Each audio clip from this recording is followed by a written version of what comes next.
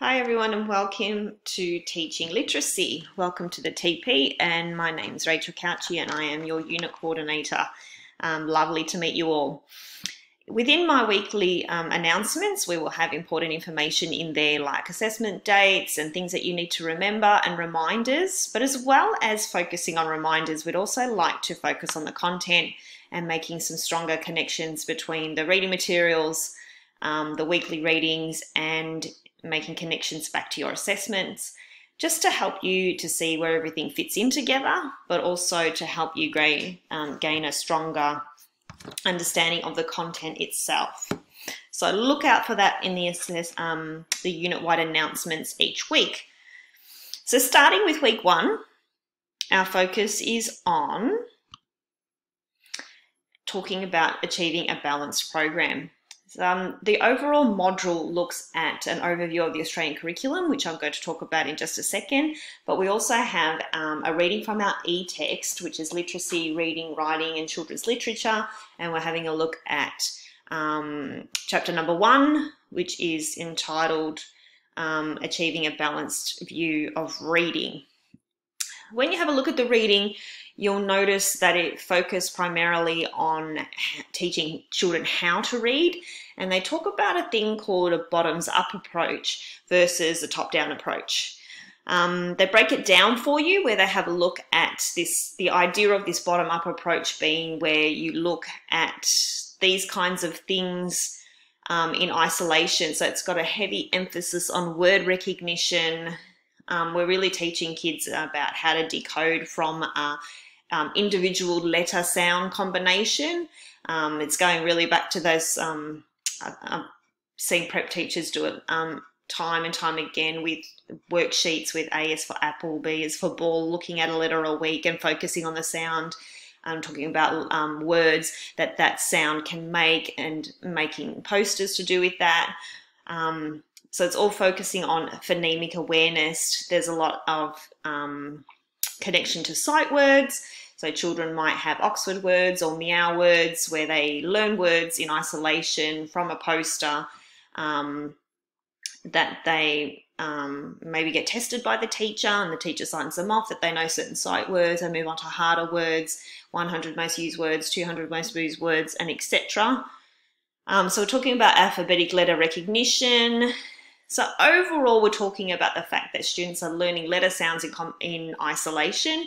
They're learning words in isolation, but they're doing it in a way that breaks it down to the individual sounds. They're talking about that relationship between that grapheme-phoneme relationship and getting kids to really understand how each letter makes sounds and how they can make them in different combinations. As opposed to, that should say, the top-down approach, which focuses more on whole language. So we're talking about not looking at words in isolation, not looking at letter sounds in isolation, but looking at them in terms of a whole entire text or an entire story. So we're looking at something more like a sort of guided reading approach where you would have a whole text and the kids can use other things that they know to aid their reading and aid their understanding, which is why a whole language approach is quite popular. They're going to be reading words in the context of the text. They're going to be using the text as support so that you can use different cues such as pictures and headings and other things that you can see within the text. You're going to be using your prior knowledge, and that's going to give you some sort of basis for where the text might be heading, and it might give you a better chance to predict unknown words. And you're also going to connect that to what the reader does and what the reader brings to the text and how that's all very important.